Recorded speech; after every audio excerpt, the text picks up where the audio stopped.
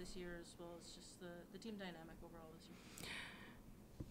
Yeah, definitely very tough to go out on a loss. I think, we all really wanted to get those 3 points for ourselves, for the fans, for the community, for the club, and go out on a high. This year's been quite challenging.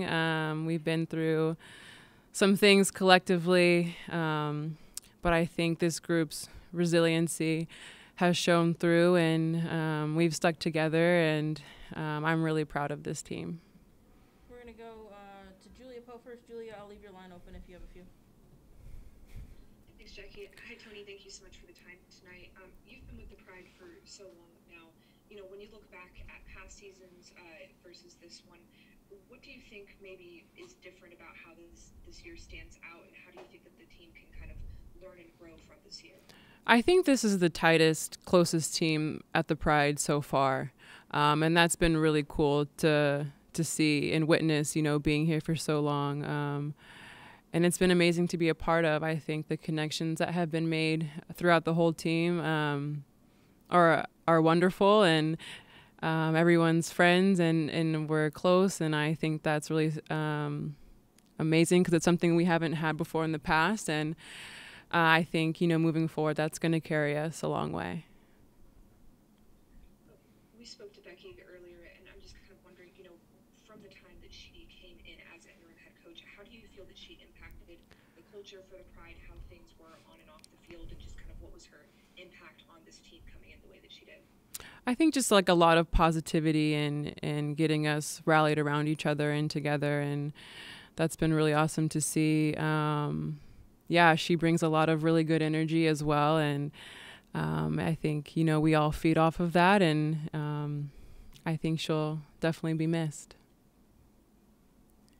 With your role with the Players Association, how has that impacted the last month for you, for the team? Just kind of what's your outlook, especially with the news that we saw from the Players Association about the demands that the league met today? I'm just really hopeful, honestly, that things are moving in the right direction, and pretty quickly. I think that's really encouraging, and I'm excited to hopefully get, this CBA done pretty soon, and get the things that, us as players have, we deserve and have been longing for such a long time. And like I said, it's really encouraging to see that, all these demands have been met, and we're on the right track. Go to Austin now. Austin, same thing. I'll leave your line open. Hey, Toni. We just talked to Phoebe a couple minutes ago, and she was talking about how you and some of the veteran players have really helped some of the younger players along, especially through this kind of year that, as you said, has been kind of tumultuous. How have you kind of taken in that leadership role, especially since you've been here since the very beginning? I think just to kind of encourage people when I can, when I, see that they're down or anything like that, just try to be a shoulder to lean on, and an ear that will listen, and a cheerleader when I can, and just kind of pump people up when they seem down. I think that's something that, I can always control. And I think that's something I've really tried to do. Austin, anything else? All right. I'm good. Cool. All right. Julia, back to Julia for our last one. Make it good, Julia.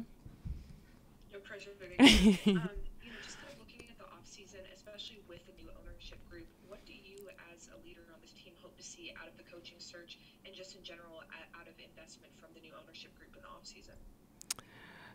I think just a thorough search and finding the right fit for us. I think, the turnover here, it's been a lot, and I think just finding that missing piece to the puzzle is something that we so desperately need. And I have no doubt that whoever they bring in will be great. I feel very hopeful and encouraged by the things that the ownership is doing so far. So I'm excited for that.